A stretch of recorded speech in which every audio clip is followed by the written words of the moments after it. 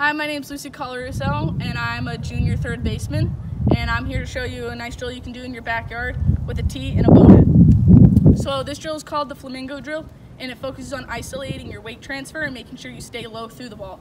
What you're going to do is you're going to balance on your back foot. So if you're a righty, that's going to be your right foot. If you're a lefty, it's going to be your left foot. What you're going to do after that, you're going to catch your balance. You're going to bring that other leg up so it's even with your hip. From here, you're going to go down, so you're going to load down onto that knee and stride out, staying low the whole time and level. One of the most important things is staying level in this drill. So from here, we're going to go down, going to go a little faster, go here to here. Now for a swing, making sure you're still level, load down, and extend through the ball. So that's the flamingo drill.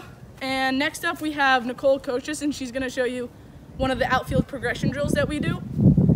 What she's going to do is she's going to give herself a fly ball. She's going to get behind it and make sure she's coming through the ball. And she's going to make a nice, good, low throw to her partner sitting on a bucket about 60 feet away from her. Hi, my name's Nicole Koshes, and we like to do this drill in practice. It works on strengthening your arm and accuracy. Here's how you do it.